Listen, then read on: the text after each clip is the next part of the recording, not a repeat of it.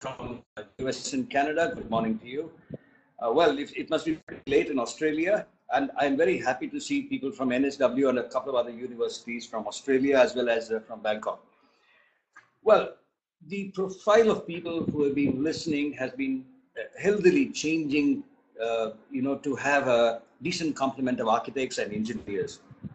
I have today with me a remarkable person called K. Sriram. But before I say anything about him, I must first tell you that this is about the future of construction itself. India has, as many people dramatically put it, about 250% of what it has built over all time to be built in the next 12 to 15 years.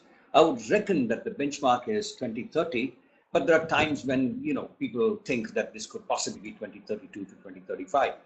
You have to also remember that the Paris Accord that India has signed means that we have to push back our carbon emission to 30% of 2005 levels.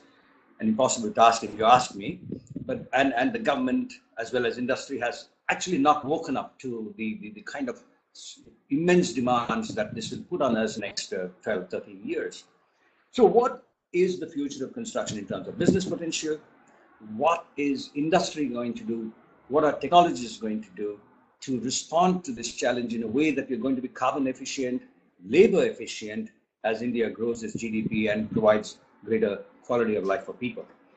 I have known this man, this gentle giant, for about 15 years. He comes from a town that has grown into a decent size called Mysore, a 500-year-old city. He has been amazing for the kind of galvanizing of young and old people that he has brought to public purpose in that city. He has always remained a backroom boy. He has never wanted to seek or secure credit for work that he has got his entire team of industry leaders as well as business leaders in Mysore and other regions around it to be doing what they're doing. He says to me this morning that he has completed a weekend of a congress or an exhibition which is the first of its kind in India. He will talk to you more about this. He is today the national head of corporate affairs of the Builders Association of India, and he is also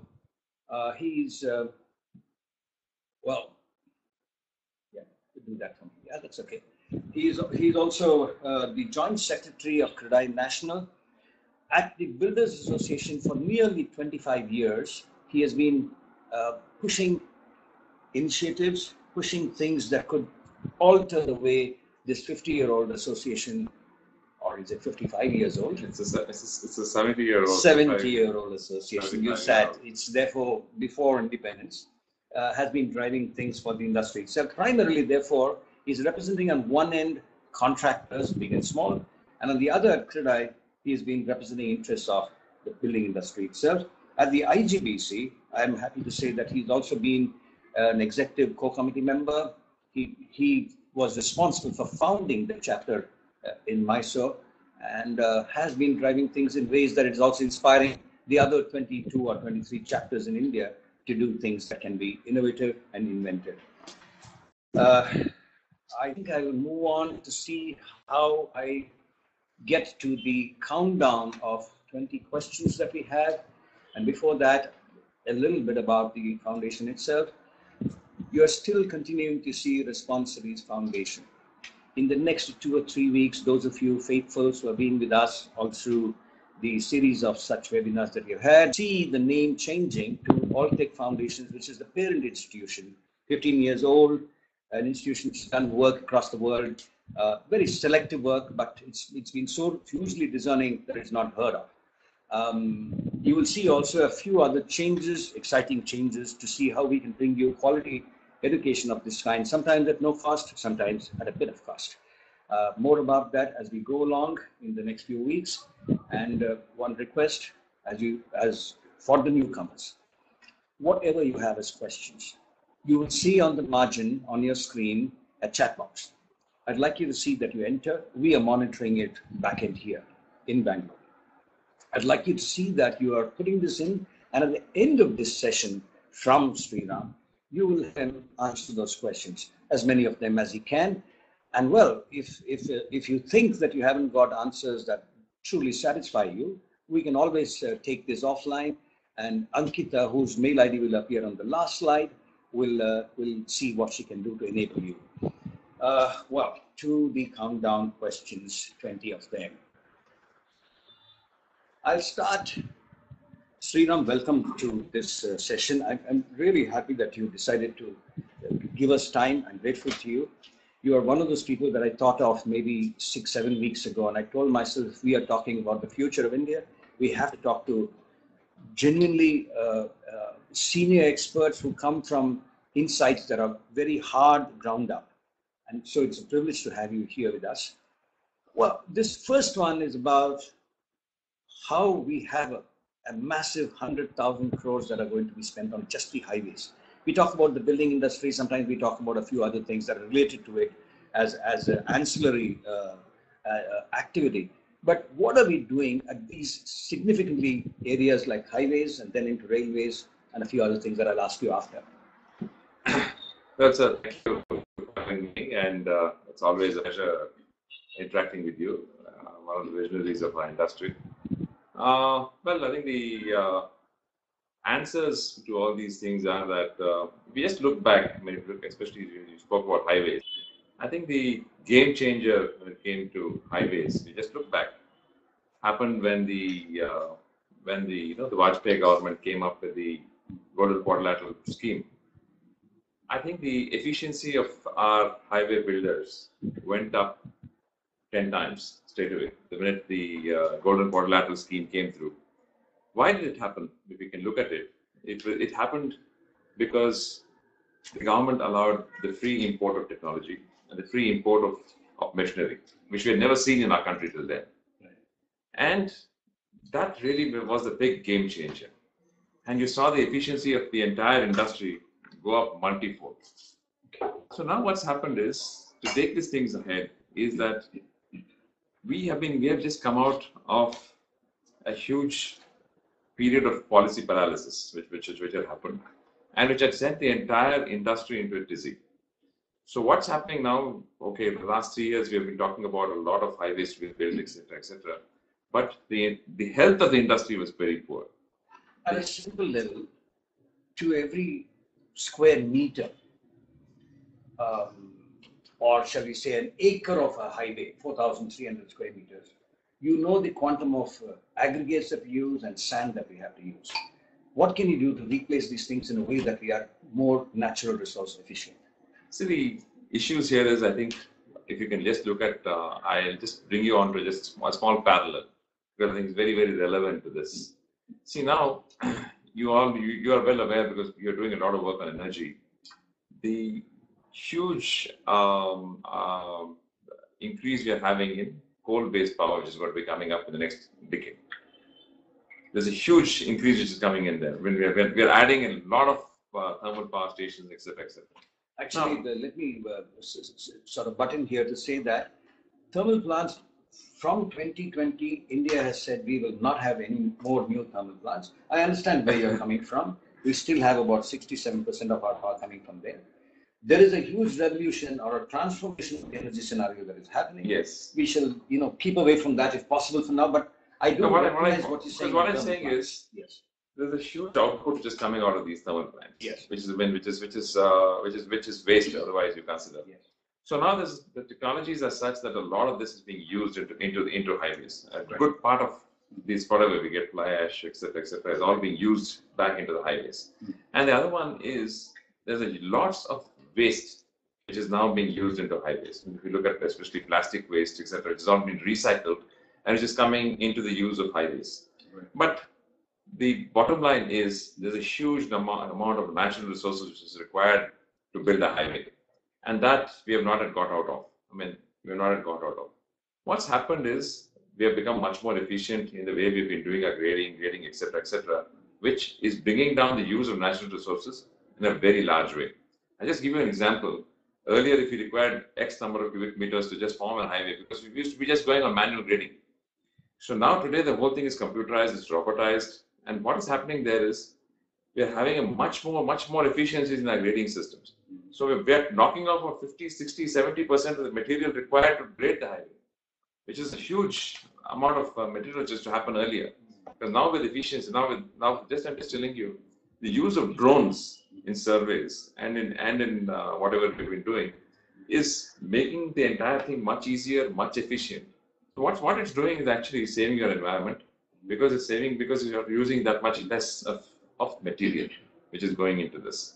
But I feel the major issue which is facing us in the whole thing in making these highways happen is, of course, many issues which are on the sidelines, which are on the policy issues, because of there's a big disconnect between what's happening at the state level and at the national, at the union government level. These are the ones that are stitched. Technology-wise, I don't think we have an issue at all. Okay. We have it in us to do that 40 kilometers what we are promising per day. We have promised 40 kilometers a day. I think now we are delivering, about 15 kilometers a day. But I think the only disconnect which is happening there is because where we have to stitch these things together. Right. These things need to be put together. Now, there's so many things where the state level issues are there which need to be ironed out. What do you see as upgrade of skills that contractors have to bring in the process?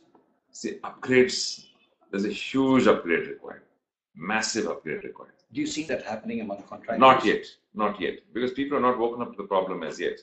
But I think the problems are going to be massive. It is massive, and it's going to get bigger.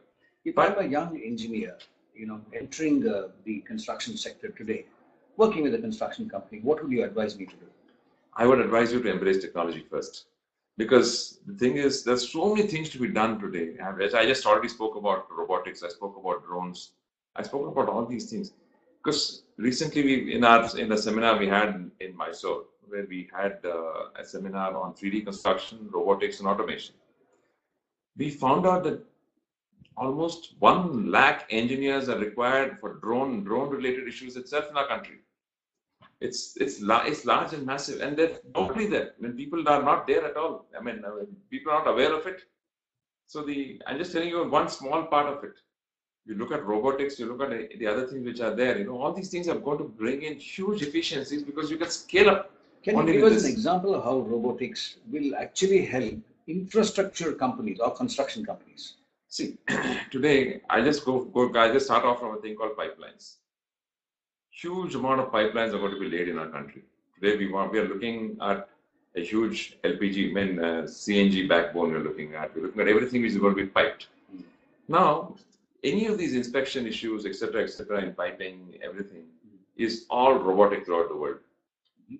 Where you've got robots which do all these things. And now, if you look at drone robots which are there, the entire surveys which are being done and paths of least resistance, we call it. How you can take a pipeline through a path of this, how you can take a roadway through a path of this, etc. You're getting a totally different 3-dimensional picture, which is all coming out of these drones and these robots. I'm just giving you a small part of it. Okay, I see that. If I talk about the Indian Railways, for example, or the next slide, and it talks about airports, India has to spend about $40 billion at, let's say, 6,000 crores. Yeah. The amounts that we're talking about on just airports, and these 15 new airports that the government is contemplating now, or the railways and the adding of about 25,000 kilometers of new lines, which means another $3 billion, at least says the reports. No, much more, 14 lakh crores. We are talking of a number way larger. What do you think, therefore, India needs to be doing? You see, what we are also hearing is in just the next 24 months, or is it 18 months to March 2019, we are going to be spending as much as $2.5 trillion on just the railway stacking up. Obviously, these are contractors who are doing. Yeah, when it comes to railways, I think we have got a big problem.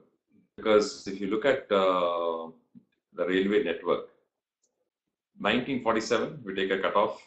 I think 80% of the railway network today was built by the British. Absolutely. So we have done only about 20% after 1947. Absolutely. And if you're looking at these numbers, what we're talking about here, I think we have got a big problem. Because we don't have the bandwidth. Right. We definitely don't have the bandwidth.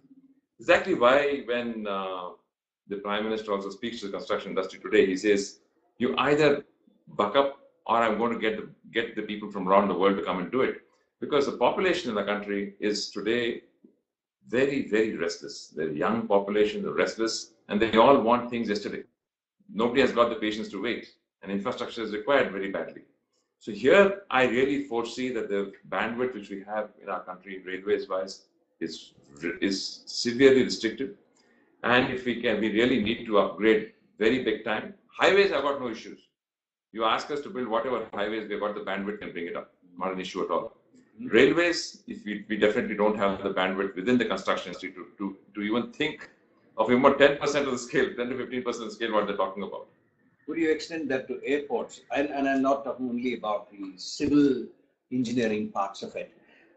I'm talking more about the way, for instance, there is energy efficiency or whatever that is brought about in the taxiing time that aircraft take, in the way that runways are designed and such. See, airports, I think we've got the bandwidth. If whatever need to be put in the airports, we have. I'm talking from the construction industry point of view.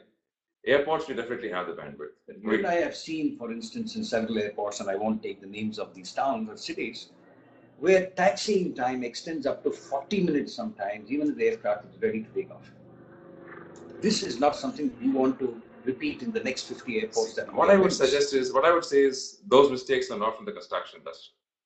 The taxi time issue, etc., etc. Because I'm talking from the construction standpoint right here. So from the construction standpoint, you give the designs are, because I think basically what's happening in the airports is you are actually replicating what's been done around the world. Okay. I mean, you're not trying to reinvent the wheel, basically. Guys, if you look at any of our new airports which have come up now, you look at Bangalore, Hyderabad, Delhi, you look at any of these new airports which have come up, we just replicated what's happened around the world, or even better at that. So if you look at that, I think it's just that we need to get the act together on the design and on that part of it. But I think from the industry standpoint, we've got no issues.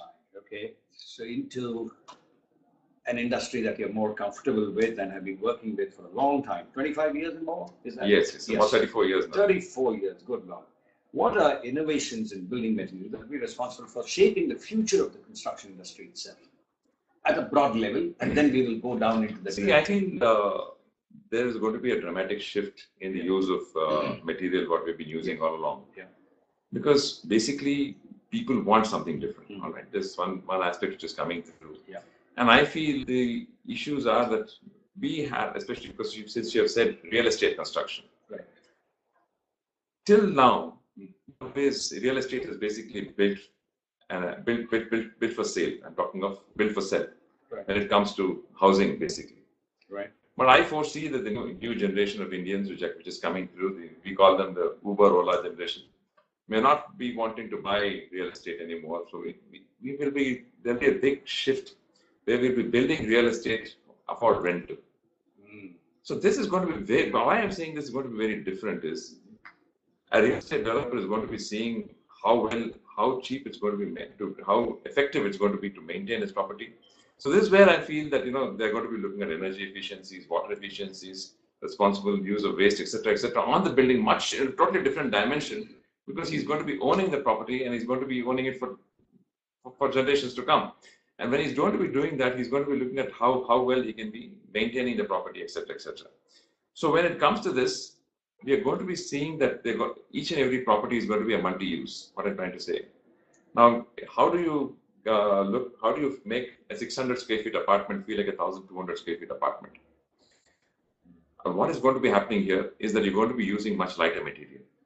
This is something which you have been propagating for a very long time, but I feel that the future is that we're going to see a lot of light material coming in. This is going to be a big game changer, I feel. Because right now, if you look at the way we've been designing our buildings, this I feel is a very important point. 80% of a building, when you design it, is actually dead load. 80% is dead load. 20% is live load. I think we're going to change that. It's going to flip. When you're talking about 20% dead load and 80% live load, so then your live loads are going to be small. Just imagine how lean your building. This is going to be a big game changer, I feel, in the future. Lots of new materials are going to be coming in, and I think there's going to be various materials which are going to be lighter and lighter. Would you want to take a stab at what the weight of a building would be? For example, even 15, 20 years ago, you and I have also mapped this, how a 2,000 square feet building would cost about 280 tons of weight materials. Yeah. What do you see the industry moving toward as a target? I would not like to get into the tonnage part of it. But what I would say is, it's going to be knocking off a huge number of percentage points there. It's going to be knocking off a huge number of percentage points there, because basically, labor in our country is going at a premium. The skills are going at a premium. Where it will fall will be the blocks, Yes, steel and concrete. Everything. It's across the point. See, now if you just look at one small technology where we talk of 3D panels, we call it the 3D panels, I'm knocking off almost 80% of the weight with a 3D panel system. I'm knocking 80% of the weight there. And the minute I'm knocking off the weight, these buildings are going to be thermally more efficient too. So, the future is lighter construction, definitely. Lighter construction and an innovative use of material. I will move to I'll skip the. Okay, we will move this. Being a revolution, you've already spoken about this. Let's move to, for example, solar tiles. Do you want to offer any comment about here? See, the issue with solar tiles, etc., I think it has started quite some time ago. But now today people are talking more about this. But if you ask me personally, I always feel that our traditional materials, which we've been using over the years, have been more effective. The way you design a building, I think it is just not a solar tile as a standoff issue which I would like to have. Okay. I think it's intrinsic into the whole design. And I feel that the issues of solar passive architecture, which have been very much part of the whole issue. So this is something which I think is more relevant to the whole thing than if you come up with a one-off issue like a solar tile. Fair enough. So I think I'll skip that one, or the next one on insulated concrete forms and such things. I wrote these as observations for you to see if you would want to say something. Definitely have a big future in our country. Okay. But there is only one issue which is here, which is I think quite a major issue. The mindset of our people, the final user in our country, is still archaic. What if I said that these could be used in, say, commercial buildings, because you don't have a decision maker on that building at levels where he's going to. But the only aspect is in commercial structures. In commercial structures, what's happened is this technology has still not come of age, because there are issues with your spans. There are issues with all those things in this particular technology. Okay. So this technology also needs to be evolving to bring it to that level. Okay. I'll move to 12. You can move to 12. And those of you readers who want to check what those observations were, you will find it on Response Cities/Response Seminars. A couple of days from here, when it is put up, the recorded version is put up. So here, is there anything that you want to say? I don't want to be reading this. Yeah. That is in terms of laminated timbers. Definitely. Yes. I feel that this is quite exciting. Okay. It's got a big future. Okay. But unfortunately, we don't have the bandwidth in our country, and we've got very little of these manufactured in our country. Actually, the context is more, I suppose, American. So if as and when it does come into our country, definitely exciting. Okay. And sustainable. Fair enough. Anything on bricks and carbon sequestration or pollution absorbing bricks? These are things that these are things. It's still nascent. Okay. The entire technology is very nascent. Okay. But I feel carbon, sequestration and absorption, by using the right sort of greenery, etc., around your buildings, I think they are something which is a low-hanging fruit. Okay. Which I think should be incorporated into all design. But this, I think, that can really help. I think that's a fair point. Yeah. Don't focus so much on materials for sequestration. Because we still don't have it here. Absolutely. What I'm trying to say, yes, it is. It is definitely there. Yeah. If it can be coming in at a cost point which is not very, very prohibitive, definitely it can definitely help. Okay. On concrete and green mixes, you have had very interesting things to say to me over the years. Is there anything that you want to share with these young professionals on what that contour is for the future? See, I think I've always said this, that cement and concrete basically is a gigantic scavenger. It's a gigantic scavenger because it is used. I mean, you just throw out anything at it. Be it fly ash or blast furnace slag, whatever. Concretes have absorbed it so hugely that they're now not available today. Waste products are not available today. It's gone to that levels. Where today you don't get fly ash. It's not available outside because all of these have been absorbed by concretes. Today we are looking at high performance concretes which are absorbing 50-60% of as puzzle-ons. I mean, we call all these puzzle-ons. They're all going in as puzzle-ons into concrete, and they're high performance concrete. Where we talk of M80, M120. I mean, we're talking of very high performance concretes.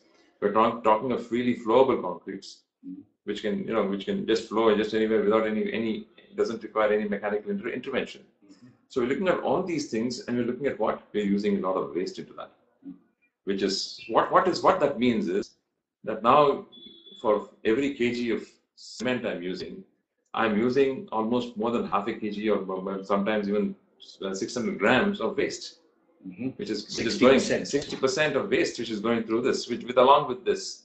So this is a big winner if you can look at it, because you're actually manufacturing that much less cement. You need to manufacture that much less cement because the waste have been going into it. And at the same time, it's been increasing the performance of the concrete. Because today we are not talking of high strength concrete, we're talking of high performance concrete. Great.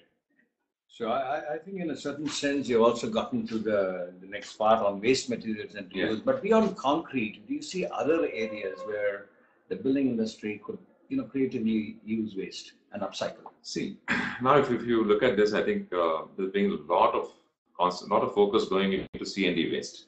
Yes. Construction and demolition waste. It's become a major bugbear for many cities in our country. Yes. But today we at CREDAI are actually focusing a lot on C&D waste and how it can be responsibly used. For us as a company, last 15 years, I have not thrown out even one tractor load of waste from my site. I've been using entire C&D waste, processing it on my site, and using it totally on non-structural concrete, backfills, etc., totally on our sites. So now we're doing a lot. We're actually trying to take this out to the entire country, trying to say that how can you responsibly use C&D waste.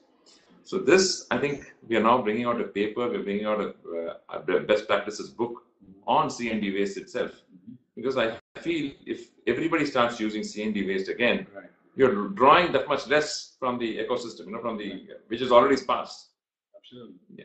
So one of the big challenges India has is that it has to release heat, unlike the West, which has to, sort of trap heat. Hydroceramics is one of those things that they are beginning to use. You see value there in such materials and allied, Surely. So there's a huge value there. Yes. Because as you said very rightly, we need to be releasing heat. And I think we also need to go back into a bit of our history and look at the way the buildings were built then. Because when I say this, there's many people who appreciate it, but there are many people who are also a bit skeptical about it. Many others who want to know how to do it. Yeah, how to do it. Yeah, because how to solutions. redevise this. Also, there are many people who are skeptical because they feel that in the scale in which we want to be doing things, next you can't be looking at that. But I beg to disagree, because I feel you need to break it down into many issues there. What they have done. And if you break it down into many issues, now, for example, the way they treated the roofs. I'm just giving you a small example. The way all our ancient buildings have treated their roofs, the way they have treated their ventilations, the way they've talked about fenestrations, etc., in those days, I'm talking of. Because if you look at any of our old buildings, they've got huge verandas around it. But the immediate question from a young professional will be, is this scalable and replicable? It is scalable. Now, you're also seen what they've done at Masdar, at Abu Dhabi. What have they done? Please tell me you've seen it, you've gone through it. What have they done? They've actually just gone back into history, drawn back from history and done whatever. And it's huge scale, massive scale which they've done. Okay, people might say whatever, but I feel it is possible. Sure. It is definitely possible. Fair. And into bioconcrete, anything that you want to share? No, I will not like to be talking too much about it because I don't know much about it. Fair enough. We'll skip that part. But then, those of listening, I want you to think about, this is an area that every professional ought to know or should know. But these are directions into the future. I'd like to see if it inspires some young person out there amongst you all to do either some research in this area or to see how you can get someday to be implementing them for a future that, is something that we are not able to envision just now, perhaps. On choosing cladding systems and such. I put this up because, I have often seen you talking about these things with a certain, shall we say, breadth and expanse. And I thought you must tell these youngsters about it.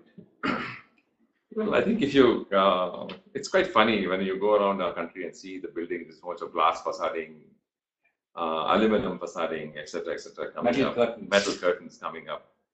See, these are not made for our country at all.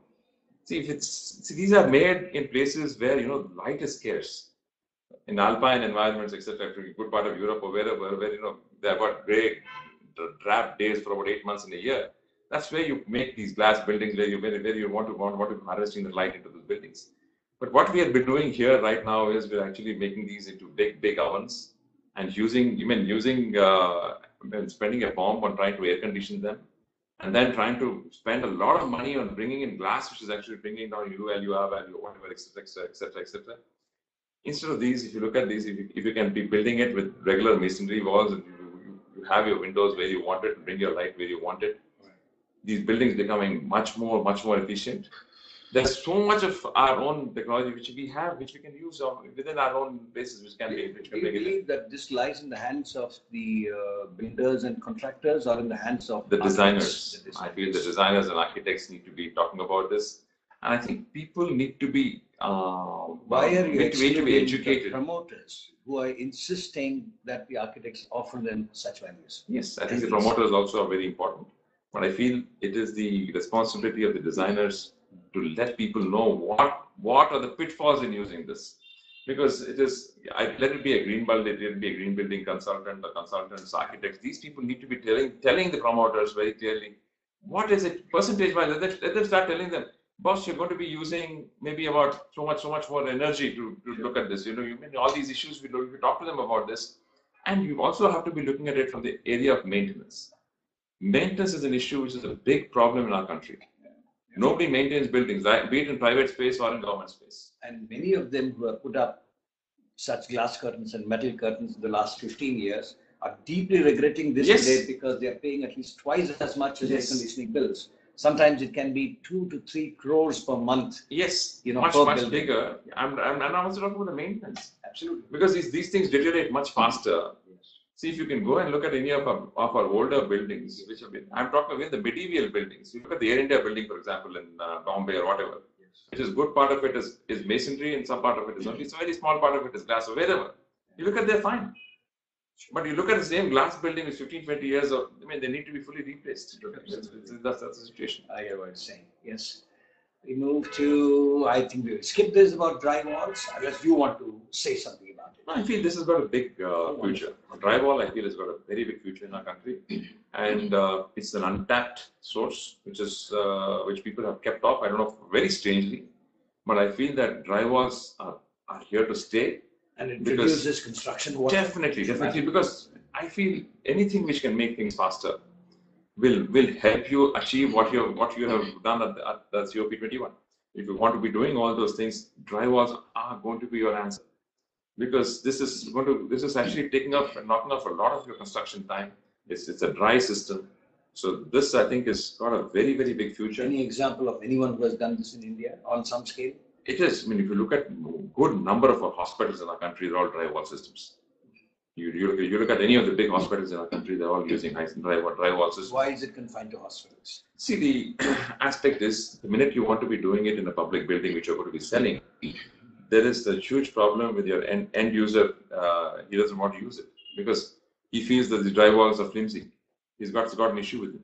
Hospitals, what happens is, it's even the owner is the user. There basically, he's the and thing is, you want it at that level, and the number of walls in a hospital are huge, because you're creating wards, you're creating private. Say that of residential buildings too. Yes, residential building is the same issue, because the end user is the problem there again.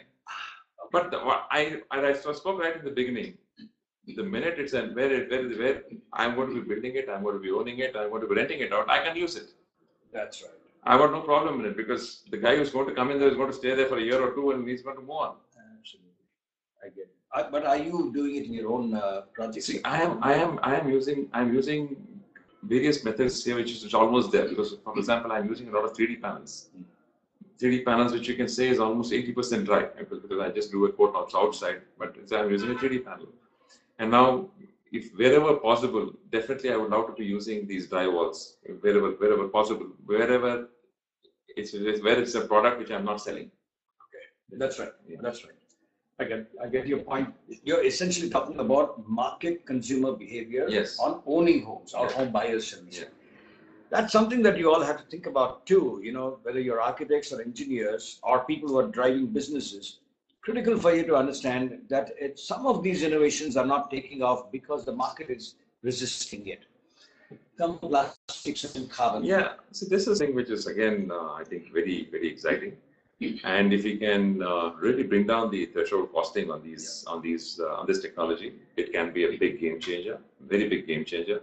See, we've been using, because I come from the repair and rehabilitation area, we've been using carbons maybe for 25, 30 years now, carbon fibers for 25, 30 years now. And in India, we've been using it maybe for the last 15 years. And these carbon fiber retrofits, etc., work very well. We have had no problem with them at all. Very efficient. They have given us excellent flexural strength, and it has worked very well. And I feel that this is something which is exciting, but the threshold costing needs to come down. But in the context of waterproofing and the risks that we have in buildings, do you see this material playing a role? Yes, definitely. And definitely, we have to remember that the waterproofing industry is growing CAGR the last 7 years at some 25% year upon year. Yeah. So obviously, our buildings are constructed badly, and people in that business of waterproofing materials are doing well. I would not say that the buildings are being constructed badly, but I think the awareness has increased. So people are using a lot of waterproofing as preventive measures than as a repair measure. Please, I think that is something we got to understand. Because a good part of the waterproofing industry is a preventive industry right now. It's, if you look at the repair part of it, it's still very small, but I think still that building a building, the quality of the buildings built in our country, I would say are world class today. I wouldn't say that there's any this thing there. Good part of the waterproofing industry is in the preventive side. So I would not agree by saying that it's on the repair side. But some of you will want to remember that waterproofing, let's say a 3,000 square feet building, can be as much as 5 to 6%.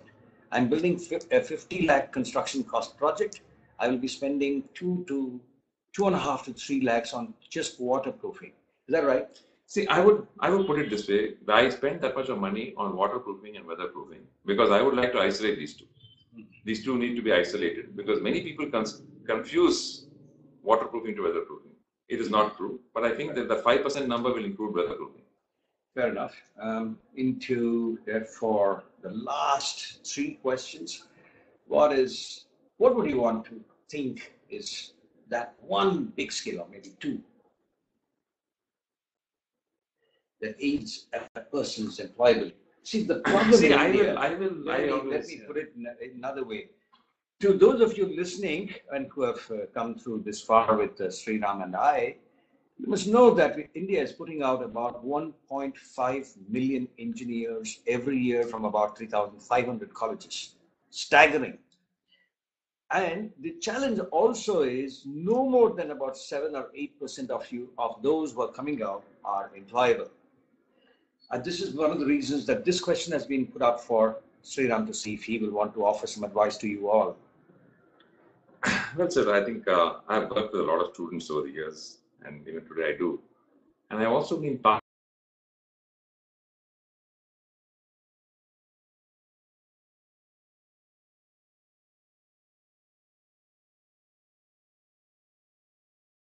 and at various levels, and also I've been part of the interview panel for quite a few construction corporates.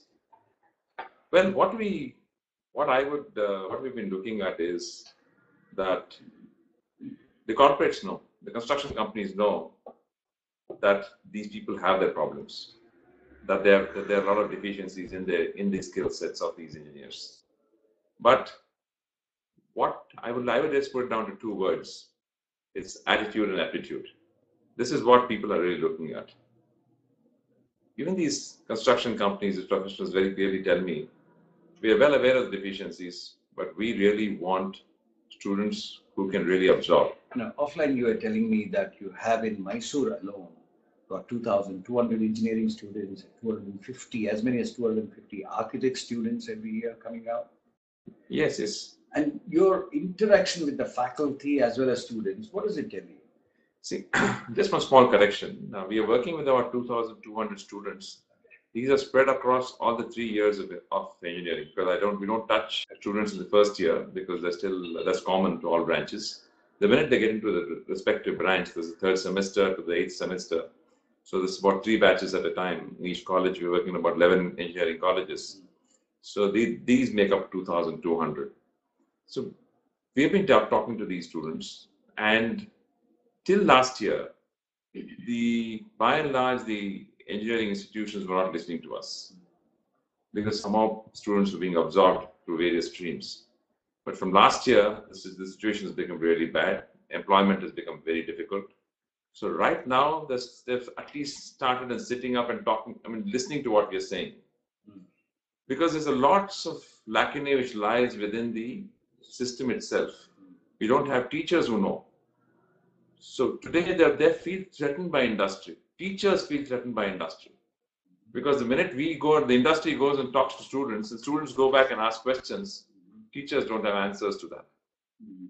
So, if you look at, though there are things called the quality improvement program, etc., but I feel today it's really bad.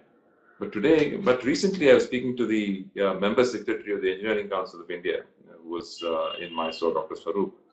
And he was telling me something very good, that they're now actually devising a system throughout the country where it's not just students, the teachers also, they've talked about the professors and the faculty of engineering also will need to go through evaluation systems periodically, almost on an annual basis, where they will have to be keeping abreast with technology and what's happening around the world. If these things come through, I think that's going to be a big game changer there. But as I'm telling you, you asked me 2 words.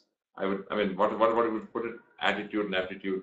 If this is right, we can churn out very good engineers, because I think the basics are wonderful. The basics which are put into our students there are wonderful.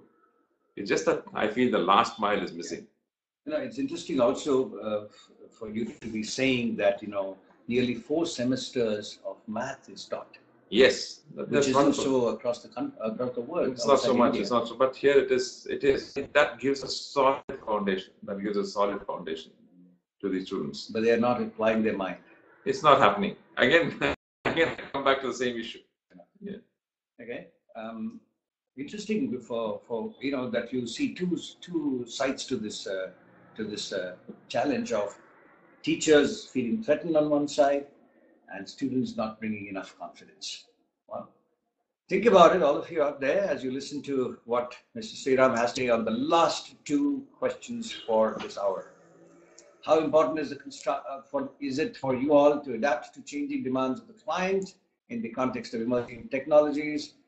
What do you need to be doing in terms of quality expectations from you as an employee on product alternatives and such strategies that you need to be bringing?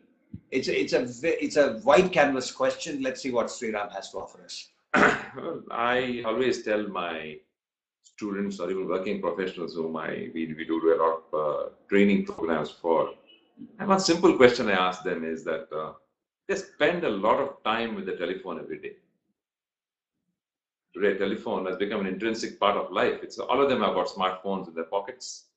And today, with the data revolution in our country, thanks to whatever has happened in the last year, data has become very cheap. And people are using huge bandwidths of data every day on their pocket phones. I always ask this question: how much time are you using to further your knowledge in your industry, which you are part of, in your vocation? Absolutely. And surprisingly, sir, I get these answers that not even 5% of them are using 5%. Not even 5% of data is being used towards this. they're using splurging data on issues which are either maybe on social media or whatever, etc., but not using even a part of this. I beg my students, I beg my working professionals, kindly give me 15 to 20% of that data, kindly start using it for, because you've got an information superhighway in your pocket. Absolutely. Please tap that. You please tap that information superhighway there. Things can change. I said, you owe it to yourself. I tell my students, I tell these guys, you owe it to yourself. Forget about anybody else. You owe it to yourself. Yes. You please do this, and lo and behold, see what's going to happen. Absolutely. Go on, the last one. There we are. Precast, prefab, refitted modular structures. I know you've been working in Istanbul. You've been not a student, but also, a professing experienced kind of person who's been, an advocate for industry. If I remember right, was it 3 years ago that one of these prominent builders in Bangalore ushered in a technology, thanks to you, to see how he can speed up his process of execution itself. True. I think this is my favorite question you can ask me. But today we've actually gone to a level where we are saying that let us not build anymore, let us manufacture. I've been talking about bringing in the best practices of, say, an automotive industry into construction. See, because now if you look at, everybody's talking about a lean manufacturing system. Right. I think we need to be talking about a lean construction system. Right. Where we need to be really bringing in ushering changes, where we need to be totally mechanizing ourselves, and we have to start manufacturing buildings. I think we need to get out of building anymore. I think that is the future, where we need to be, as you've said, it's either prefab or prefitting or whatever. This is the future. And I think technology is playing a very, very big part here, because I think it's coming in. And one thing which I saw, especially one of my big learnings from the seminar and working on the seminar for the last 1 year and trying to, see what's happening in the world. I've been to various parts of the world just to see what's happening on this. Something which was very heartening to see was a good number of the professionals working on this technology in foreign universities are Indian students. And I will not say students, they're Indian professors, Indian assistant professors who are working and it's just not in the US. We've always seen a lot of our Indian students in the US and Australia, but I've been seeing a lot of these Indian students in Europe too. And they are assistant professors, etc., working on robotics, working in 3D printing in construction. You must tell us about this 17-year-old Biscuit. Yeah, this is a 19-year-old Biscuit who's an American kid who's just 19 years old. And he was with you on air this last Sunday. Yeah, this is just last Saturday. He was on a live web chat with me in front of 500 people. Right. And this youngster, 17-year-old school dropout, opened a company called Aptitude and sold it, made multi-million dollars. Where was this? This was in the US, in San Francisco. And San Francisco is the second Bangalore. Bangalore is second San Francisco. Today we say San Francisco second Bangalore, because Bangalore has come to that level today. But it was a startup there, and now he's made a company called Kaza. You said he's turned his first $1 million and moved on to his next company. Yes, next company, very exciting company, where he's going to be manufacturing 3 different models of the world's first robotic 3D printer. And he says he's going to build the world's first 3D printed skyscraper in Dubai. And the government of Dubai has taken him very seriously and has given him a lot of funding, given him space, so much so that he's moved to Dubai. And this is the future. When we're looking at real youngsters coming up with new ideas. So you're saying that we are soon to see maybe 100 meters, maybe 200 meters building with 3D robotics driving the design. It's not very far away. It's not very far away, sir. It's not very far away at all. The way technology has been coming into industry, it's been something amazing right now. And I think if you look at the demographic profile of our country, I think we are going to be standing very tall when it comes to technology and construction. Well, I'll accept that as his famous last words, that India will stand tall in the next 15 years. One thing that we have a very daunting period ahead of us, or we can say that it's going to be really exciting. and offering each one of our engineers and architects and designers a very, very exciting potential future. The interesting word that I found coming from him over this last 45 minutes plus is, stick in my mind in some ways. Concrete is a gigantic scavenger and can take a lot of waste that is put out in this country in a way that we upscale and reuse. He's talking about information superhighway in your pocket. What are you going to do about using that in a way that you reskill yourself beyond what your teachers can do in universities and colleges? Drone-based surveys and what it can mean as potential employment for you all. 100,000 engineers versus very, very wild stab and guess, but maybe the number lies at 2x or 3x of that estimate. I'm not going to ask Mr. Sriram for what he wants to offer on that one, but think about that one. And critically, very, very importantly, I think what he's saying is that into the future, we are not going to be building buildings, we're going to be manufacturing buildings. With that, I think I would want to sign off. Your chat session and responses for that begins now. Thank you for so many of those that have come in.